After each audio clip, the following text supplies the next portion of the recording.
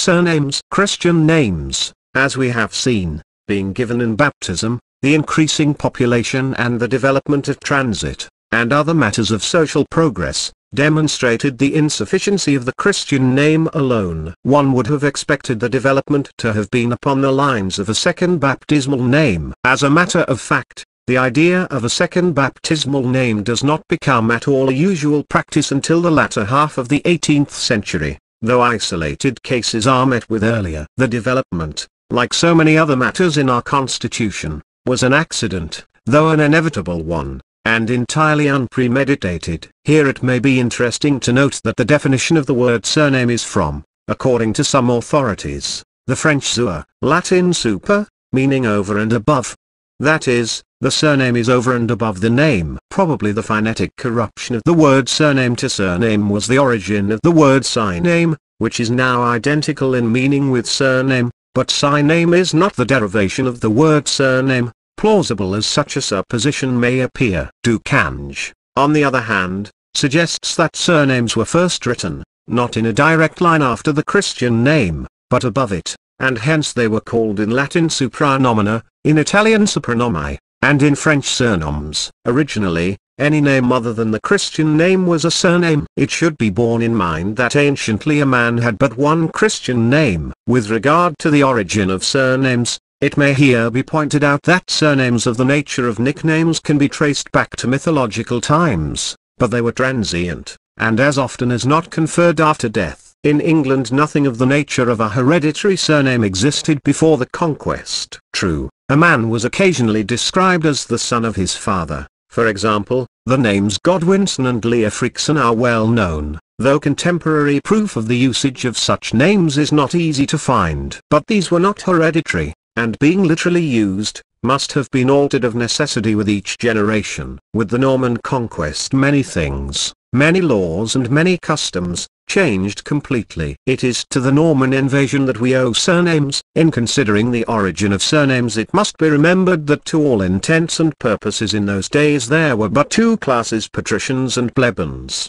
The latter were chiefly of a status little, if anything, better than slavery. In fact the serfs were slaves, though there was also a small, but a decidedly small class who were the merchants and traders, the freemen and burgesses of the towns. The patricians were the lawmakers. They made the laws to suit their own ways and ideas, to safeguard their own interests. And though it is now the case that the provisions of Magna Carta are the inherent birthright of every Englishman, it should be borne in mind that there was a large class then in existence who would have found it hard indeed to claim the rights extorted by the barons from the king, theoretically for the benefit of all men, really for the benefit of themselves alone. But even as far as the barons were concerned, Magna Carta was merely a declaration of rights supposedly then existing, and, as a document, a treaty between the barons and the king that these rights of theirs should be observed.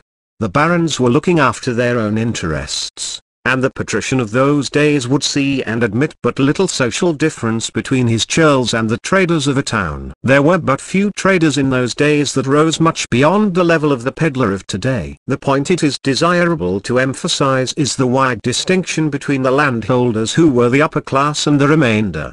The upper class were few in number. There was land enough for all. In those days it needed no great quantity of land to sustain a gentleman. Therefore, to all intents and purposes, every gentleman was a landholder. The overlords held direct from the crown, rendering in return the military service which, according to their holdings, could be demanded from them. They sublet their lands, and the under-tenants were liable to them for military and other services. The whole being and existence of the Norman upper class was inseparably bound up in and interwoven with the land and the feudal tenure of it. The Saxon landholders who would not accept the new order of things simply went under. In those days human life was cheap, both in theory and in fact. When a man's Christian name was not a sufficiently distinctive description, it followed, of course, that he was described as of his lands, that is, to such and such a place. Now that practice, which is unquestionably Norman, dates back in this country as an assured and settled custom at least as far as the conquest. But the Normans, who brought with them the practice of describing themselves as of order their lands, also unquestionably, as is still so often the case with colonists,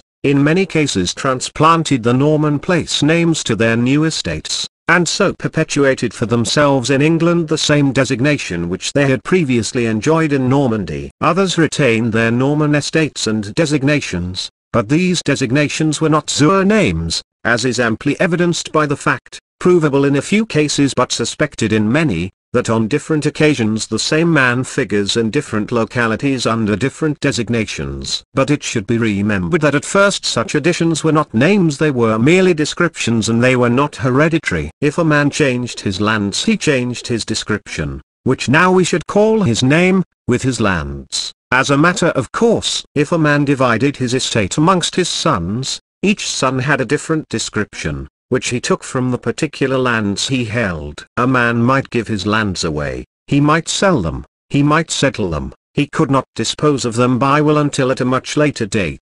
In those days there was no estate duty to avoid. The Plantagenets had not yet begotten that scion of their race who initiated that impost. Therefore, unless circumstances compelled a man to part with his property, he usually held tight to his lands until he died, and at his death his heir succeeded. As a rule, therefore, a man was succeeded by his son, and he, in his turn, by his son. As son, grandson and great-grandson, each in his turn succeeded, he, as a matter of course, also succeeded, along with the lands, to the same description, as being of order those same particular lands. This particular description recurring unaltered generation after generation, the form became stereotyped. Colloquially the would be dropped, and the same description being universally applied to the same family, it came to be regarded as a constituent part of a man's name. Younger sons who were not provided with lands of their own did one of two things: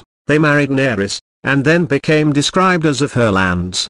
They did not take her surname, for surname she had none, or else they stayed in the old homestead in readiness to render the military service for which the landholder was liable to the king. As they remained at the old home, possibly with some interest actual and reversionary, or maybe no more than an intangible moral right to sustenance, as children of their father, from their father's lands, it was only natural that they also were described and referred to as of the place, even when they personally had no actual possession therein. And it is difficult, in fact, practically impossible to say when such a description came to be a name, and ceased to be a description. The point is of some importance, because many of these early changes apparently changes of name, but in reality nothing more than mere changes of description, are glibly quoted as precedents to show that no authorization was or is needed to make a change. As a matter of fact, they are not changes of name at all. And though perfectly authentic pedigrees can be produced showing the same addition, in place of a surname, to the Christian name generation after generation back to the conquest, such additions were most certainly not fixed or necessarily hereditary, nor were they surnames until a much later date. But it was the regular recurrence of the same territorial description from father to son that stereotyped that description into a name, and which, by a very natural evolution, caused surnames to be considered to be and to become hereditary. Concurrently with the evolution of surnames from territorial designations, the same process was going on in relation to offices. Some were actually and by law hereditary, and other posts, whilst not having a compulsorily hereditary attribute, were nevertheless held by successive generations of the same family. It is worth the passing remark in such cases whether successive holders of an office, consequently enjoying therefrom the same description, have not sometimes been too readily assumed to be a succession of father and son, and accepted as names in a pedigree. The same sequence must naturally have occurred in regard to mere trade or occupation, the succession of a son to his father's trade, a circumstance which even now occurs constantly. Again, a large number of surnames are of patronymic origin, the prefixes of ap or fitz or mac or o,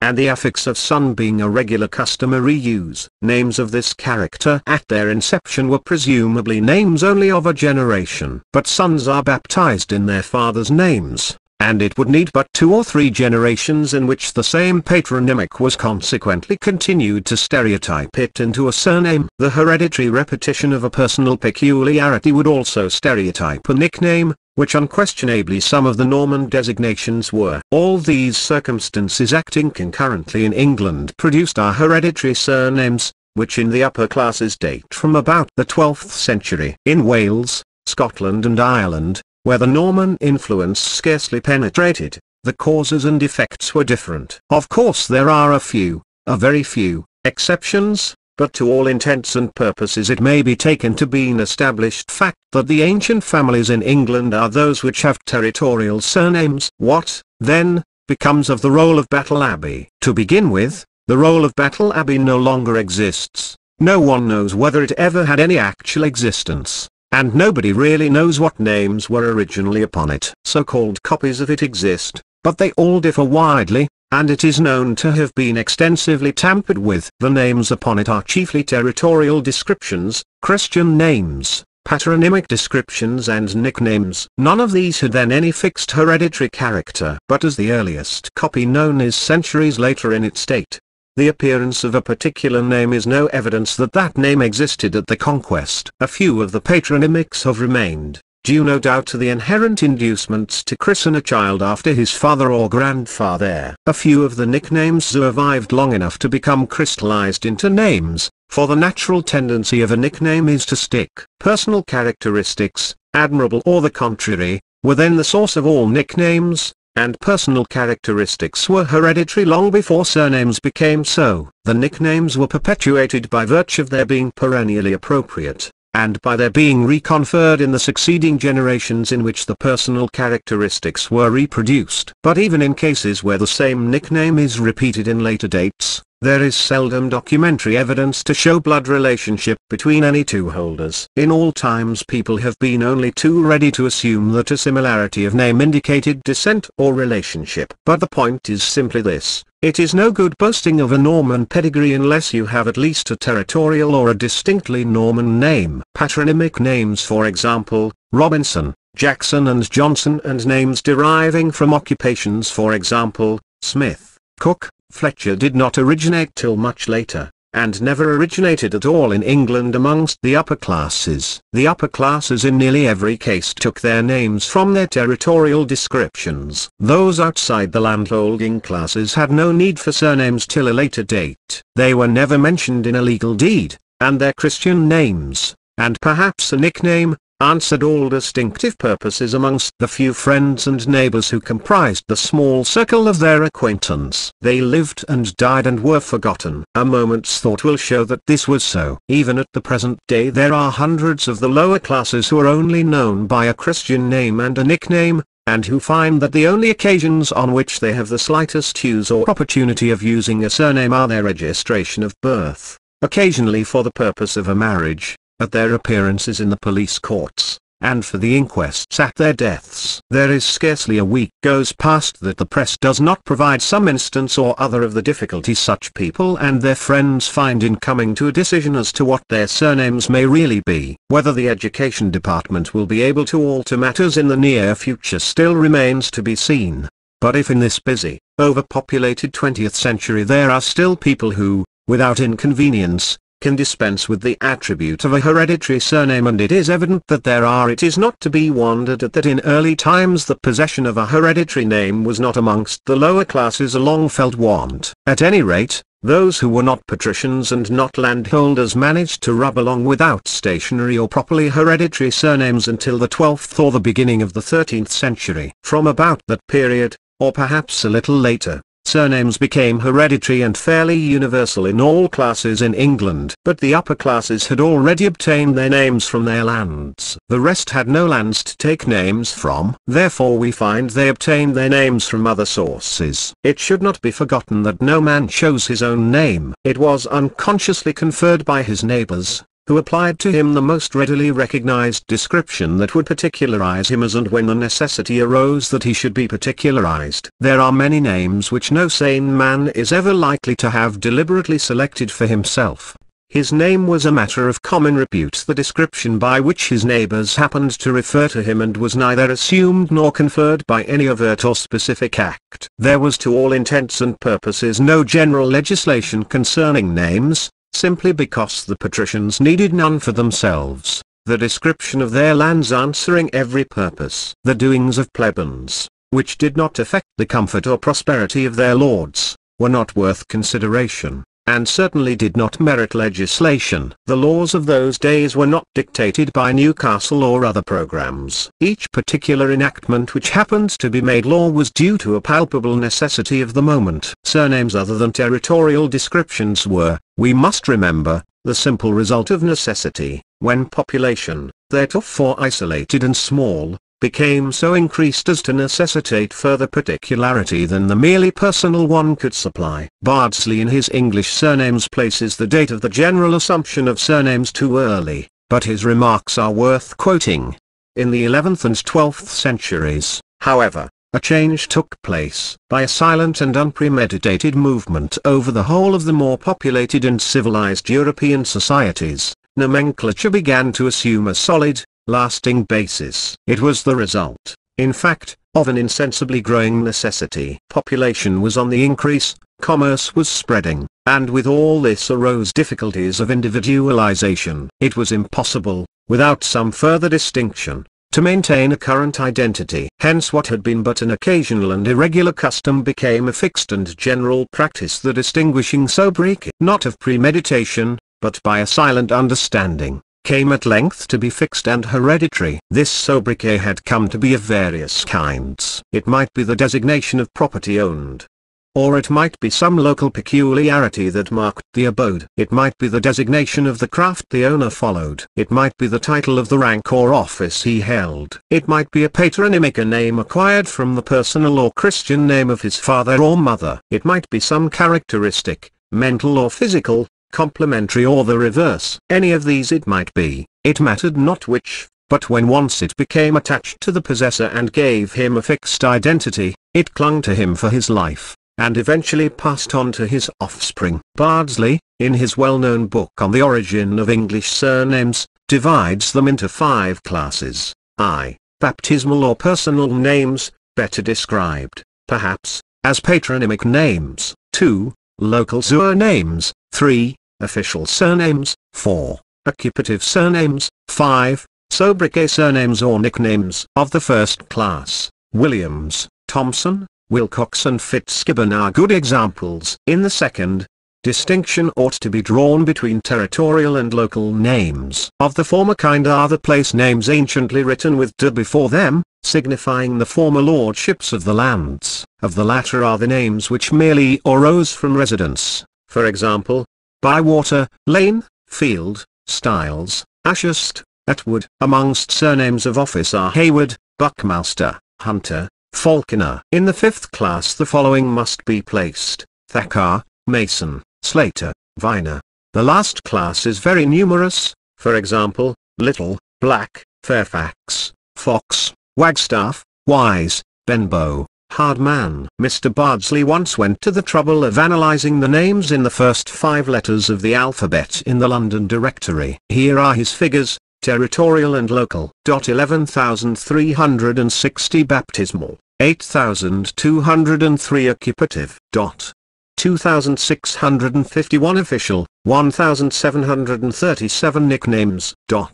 3,096 foreign, 1,584 doubtful, 1,694 30,325. In referring to local and territorial names, particularly the latter, it is well to raise the warning that the possession of a territorial name does not necessarily even suggest descent from the lords of those lands. A large proportion of foundlings have been given surnames from the names of the places on which they were found. Further, former residents in a different place often conferred the name of that place as a surname, when in another locality it was necessary to distinguish a stranger who had come therefrom. We have now seen how and when surnames originated in England. Let us next turn to Wales. In no country in the world is the origin of each name so universally one and the same as in the Principality. Roughly speaking, there is but one class of surnames in Wales, the patronymic class. There are 1 or 2 rare exceptions,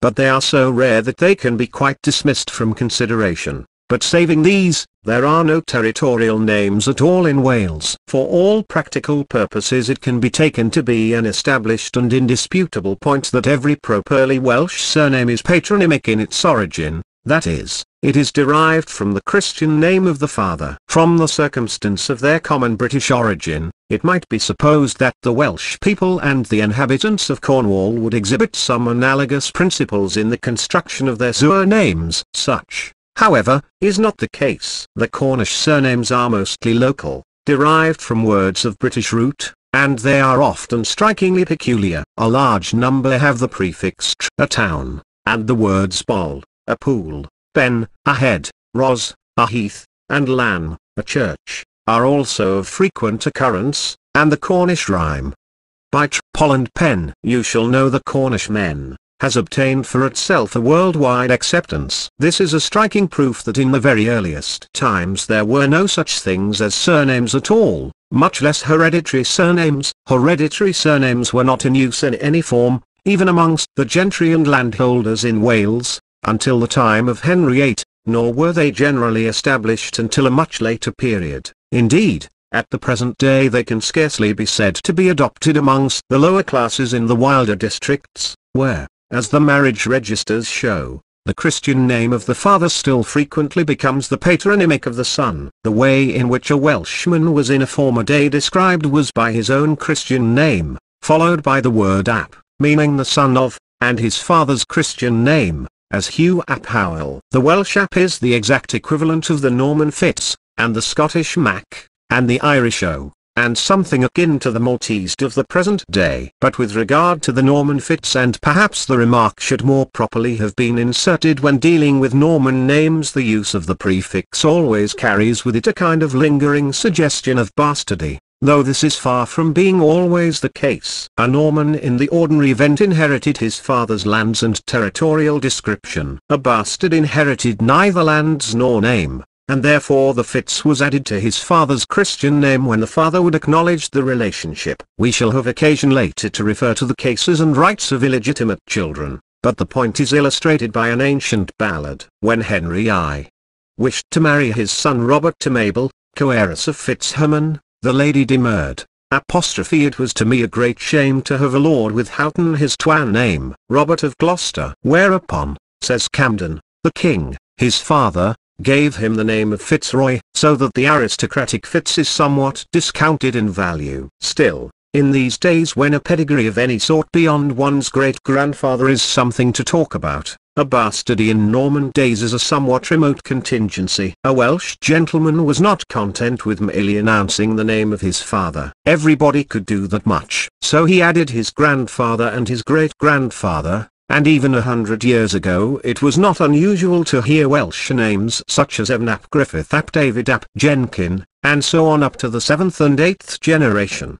The church at Llangollen remains solemnly. We give this on the authority of an article in the Cornhill magazine for July 1862, for it needs somebody to take the responsibility for the assertion from one's own shoulders. Dedicated to Saint Gillen ap Gwyn or Gapclind or Gapcowd ap Carddock, Freach for Zaplin Mirian ap Ernionith ap Cunedoledig. Bearing this practice in mind, one pauses aghast at the frightful efforts of memory which Welsh nomenclature, both local and personal, must have necessitated. Evidently the names the Welsh had occasion to use had the advantage of keeping their memories in good practice. To burlesque this extraordinary fashion of nomenclature, a witty rhymester of the 17th century describes Welsh cheese as Adam's own cousin german by its birth, ap curds ap milk ap cow ap grass ap earth. The string of Christian names that formerly answered all distinctive purposes with the Welsh reminds one of the story, though there is no real connection between the two, of the purveyor of groceries,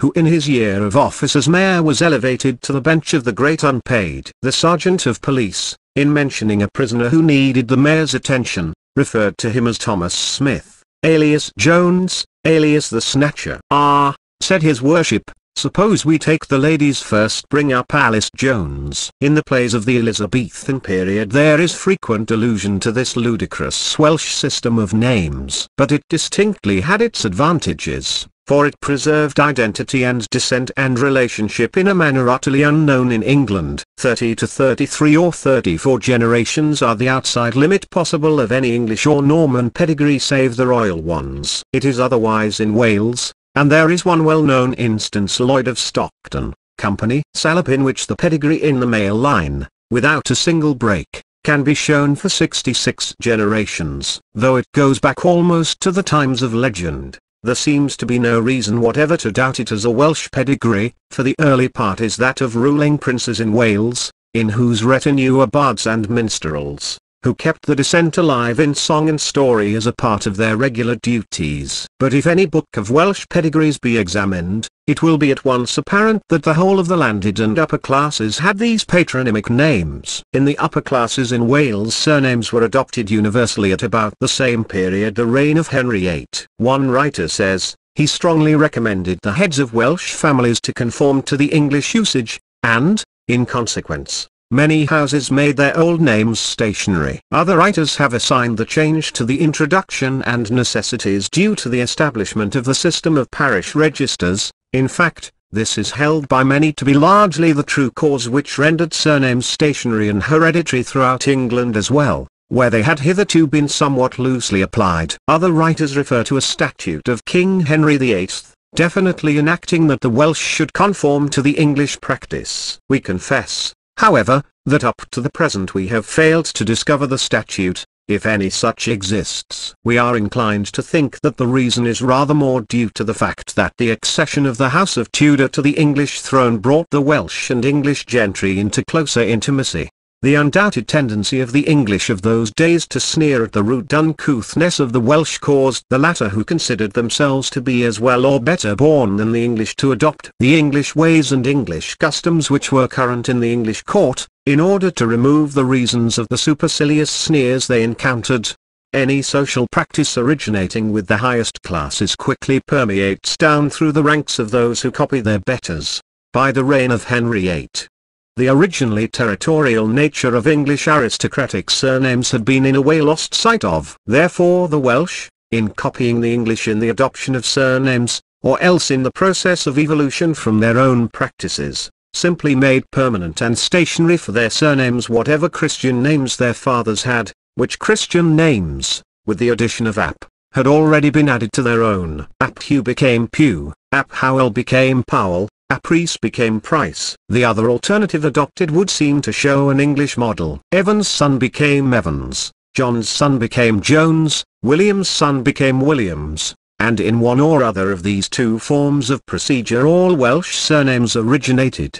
Before leaving the subject of Welsh names, one cannot help remarking the large number of the natives of Wales who deliberately duplicate their surnames in the Christian names chosen for their sons. There must be a legion who at the present day are labelled Hugh Hughes, John Jones, Owen Owen, William Williams, or Hugh Pugh. One might, perhaps, attribute it to the unconscious poetic or musical instinct which exists in most inhabitants of hill countries, and to whom the alliteration might be an unwritten attraction. That, however, is merely a suggestion, and not a statement of provable or admitted fact. If territorial names are absent in Wales, they are vastly to the fore in Scotland. In spite of all one hears of land hunger in Ireland, there is no quarter of the globe where the land and the lordship thereof claim and obtain so great a respect or exercise such a fascination as in Scotland. Even in this hard-headed commercial age, the patriarchal veneration for the laird of the parish is still a factor to be counted. At the present day in England, scarcely an individual we know of, no single one, is habitually spoken of by the bare description of his lands,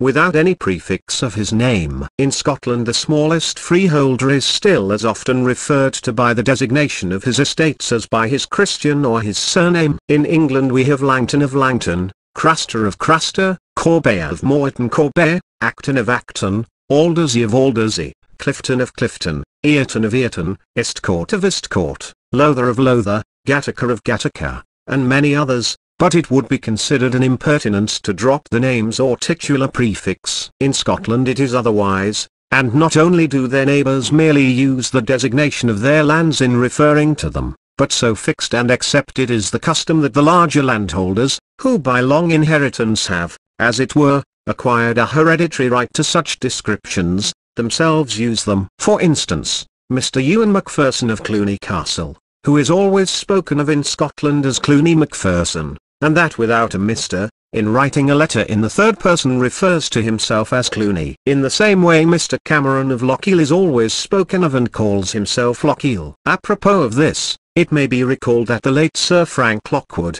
at a reception, hearing the butler announce Lochiel and Lady Margaret Cameron, announced himself in his turn to that functionary as 24 Prince's Gardens and Lady Lockwood. In the same way there is another Scottish practice which is unfamiliar to English ears. When the surname and the designation of the lands are the same, a Scotsman describes himself as of that ilk, that is, of that same name, for example, 11 Udney of that ilk, MacLeod of that ilk, Lomond of that ilk, Mackintosh of that ilk, though the latter is more generally known as the Mackintosh. That, again, is a custom the English never aspire to, some even object to it, to wit, the cabby to whom the Mackintosh paid a level shilling for an 18-penny fare. The usual abuse followed, and then, my fare's 18 pence, and I want another 6 pence. Mun.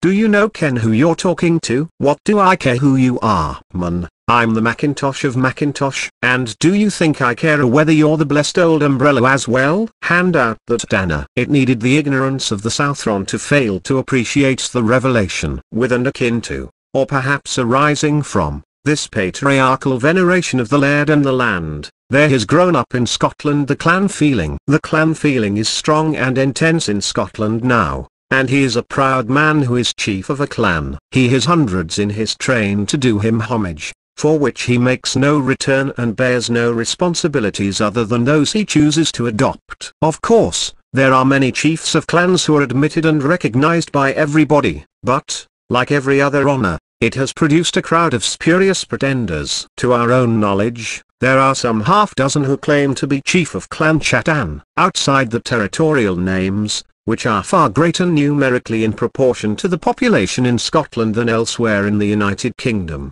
by far the greater proportion of Scottish names are distinctly due to this clan spirit. The Scot is and was a born fighter. Occasionally in his spare moments he might be induced to turn his attention to the land, but he much preferred looting his neighbour's cattle to rearing his own. Now, man is gregarious, and the duel was of later growth. And the inevitable result was that the looting was not done single-handed. It was not theft, it was the fortune of war, and the clans, which were originally gangs of cattle lifters, developed into tribes, perpetually warring with each other. Of course, a man's kinsfolk backed him in his quarrels, and undoubtedly kinship was the initial bond which held the clan together, but as the clans increased in size and importance, the embrace of the clan was widened, and every gentleman brought his servants, his tenants and his followers into the clan to fight with him, and to fight the battles of the clan. Recruits even were sometimes raised in England. Now, these servants and followers all either assumed the name of the chief of the clan or the name of the divisional head under whose particular leadership they were. That is the source from which the majority of the Scots assumed their names. Could anyone suppose for one moment that every one of the name of Campbell had blood descent from the house of Lomé? But if we trace the matter a step further back, and deal with the derivation of the clan names in Scotland, the Registrar General for that country in his 6th report remarks, almost all the names of our border and highland clans belong to the first class, surnames derived from patronymics, and they are peculiarly Scottish, neither belonging to England nor to Ireland. These surnames include all those beginning with Mac, as MacGregor, MacTaggart, and C.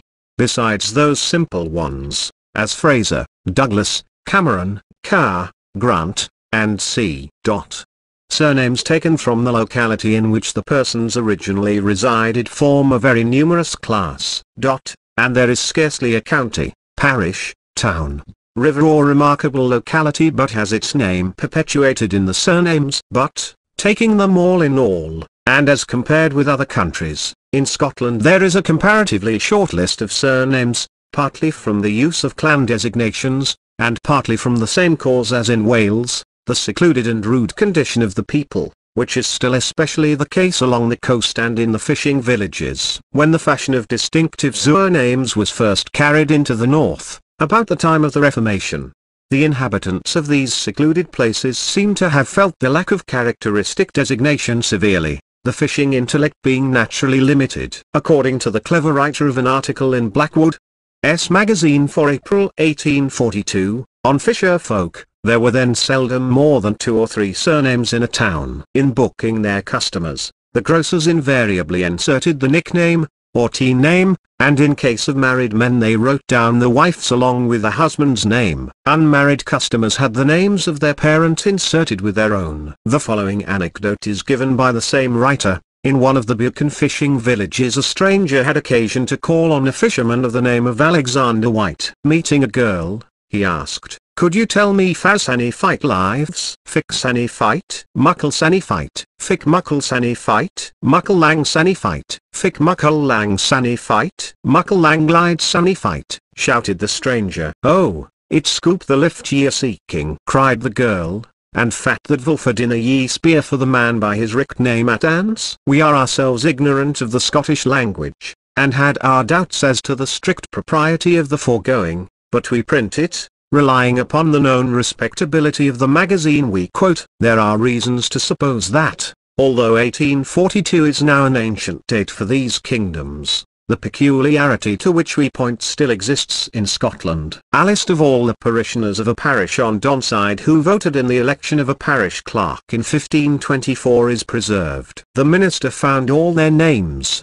with the exception of 1 or 2 existing in the parish in 1860. The only laws, save those acts relating to specific cases and legalizing specific changes, relating to Scottish surnames of which we are aware are the Lion Office Act of 1672, to which we have already referred, and the acts relating to the name MacGregor. By an act of the Scottish Privy Council, dated April 3, 1603, the name of Gregor, or MacGregor, was expressly abolished, and those who had hitherto borne it were commanded to change it for other surnames, the pain of death being denounced against those who should call themselves Gregor or MacGregor, the names of their fathers. By a subsequent Act of Council, June 24, 1613, death was denounced against any person of the clan called MacGregor. Again, by an Act of Parliament, 1617, chap.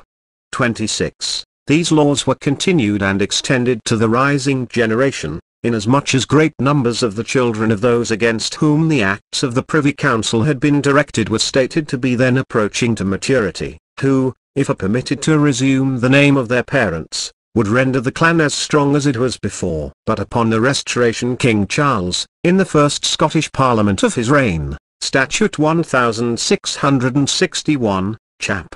195, annulled the various acts against the clan MacGregor, and restored them to the full use of their name. In considering the derivation of Irish surnames, the history of the country must be carefully borne in mind. There have been settlements of English and settlements of Scots in the sister kingdom, which have added a large number of names of distinctly English and Scottish origin to those which were originally to be found in Ireland. The present population of Ireland, though a mixture of a number of different races, is a mixture, however, in which the Celtic is the predominant element. The great bulk of the most common names in the country are undoubtedly of Celtic origin. Many of them still retain the prefixes O and Mac, the former of which is peculiar to Ireland, whilst the latter belongs to both Ireland and Scotland. In many cases, however, these prefixes have been dropped, and it is a matter of common occurrence to find in the same record the same Celtic names written with and without these said prefixes. The coeval existence of 2 languages in the country accounts for the practice,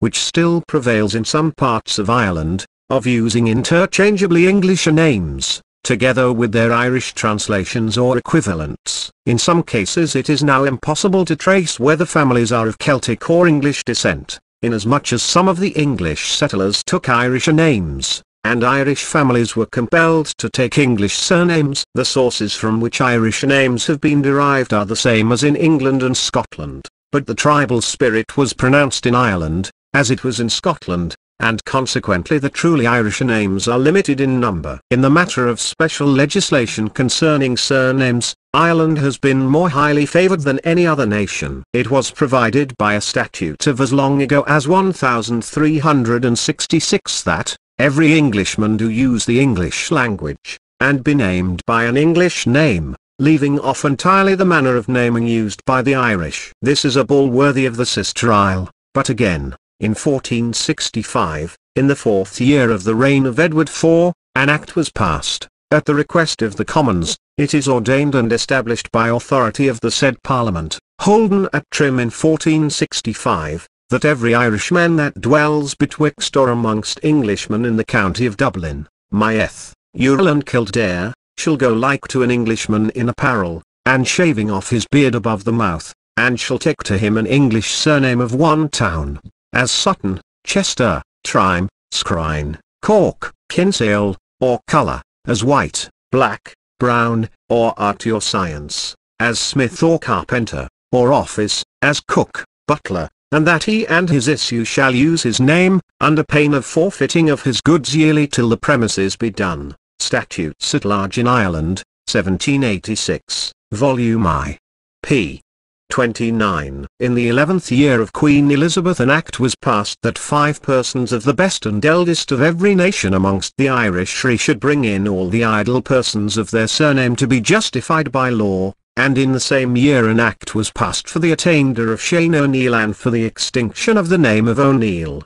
The most recent attempt at legislation was not, however, successful, and the bill introduced by Mr. McAleese, MP, to enable any Irishman to prefix Owen Mac to his surname, was not passed. Such being the origin of surnames, we now come to their legal aspect. A surname is no more than a description for purposes of identification. By long-continued and universal custom surnames are hereditary, and that custom the law would unquestionably recognize, failing in a specific case specific facts to the contrary. Custom regards it as a fixed hereditary right that a son should inherit his surname from his father, and inasmuch as a name ordinarily must be inherited, it is presumably a hereditament, and that being so, an incorporeal one. But surely there is no other so intangible, for, speaking broadly, the law provides no specific method for the creation of names. Nor is the hereditament of a name one in which any right of property exists that can be enforced. A surname cannot be given, sold or bequeathed, for no one person can create a right in a surname, nor convey any right in a surname to another. The basis of this peculiar state of affairs is simply that a man cannot give himself a surname. His surname is whatever name he is universally known by, and his right to that or any surname is in ordinary circumstances due solely and entirely to the general custom observed by others, who call him and know him by that surname, and the general, in fact universal, custom is that a man's surname is the same as that of his father, that a woman's name, until marriage, is that of her father, and after marriage that of her husband. And the general custom does not regard surnames as changeable of mere motion, but regards them as fixed and unalterable. Now, no man can create a custom at or of his pleasure. The creation of a custom needs general and universal consent and assent. The law, where custom is not in conflict with the common law, upon proof made of that custom, must accept that custom is law and is binding, and must recognize and administer that custom, and it is amazing that this principle of our law should have been so frequently overlooked in regard to the interpretation of law in cases in which a name has been a material issue, for the custom of inheritance of a name from the father is so undoubted, and its acceptance so universal, that it must be accepted as part of our common law. Every man has a right to require the use of his right name, and in any legal document may require that such name, and that name only, shall appear and be used as his name. For ordinarily every man has a genuine name, that is, his baptismal name or names, followed by the surname of his father. But no man can insist that another shall address him or describe him by a name other than his baptismal and paternal names, unless he have authority for the new name, because, failing such express authority, the basis of the new name is but custom, and that custom must be universal before it is binding. And in the face of the refusal to concede the name, how can a universal custom be pleaded? A false name certainly does not invalidate marriage, though this has often been supposed. It is the two people who go through the ceremony who are married, and their names have nothing whatever to do with the fact of the ceremony, and consequently the names have no relation to the validity of the marriage. To this proposition, however, there is one seeming but not actual exception. If either party to a marriage, by the use of a false name, willfully deceives the other party so that the identity is obscured to the extent that the said other party believes he or she is making a totally different marriage, the marriage is void. But it is void as a contract based upon fraud, and the false name is there merely a means or evidence of fraud, and not in itself the essential fraud. Providing there be nothing in the nature of fraud, there is nothing in our criminal law to prevent the use of any name, and no injunction for a discontinuance will lie. Dubule case. Nor at the moment of writing is there anything to prevent the use and assumption or wrongful retention of any title or dignity. Cowley case, 85 liters. T. Rep. 254, p. 1900, 118, AC 1901, 450. It is possible, however, that the committee sitting to inquire into certain matters connected with the baronage may recommend certain procedure to that end. But in matters of trade a man may not use even his own genuine name in such a way as to lead the public to be under the impression that they are dealing with some other firm. Valentine v.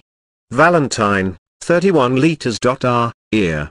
488, Holloway v. Holloway, 13 Bev. 209.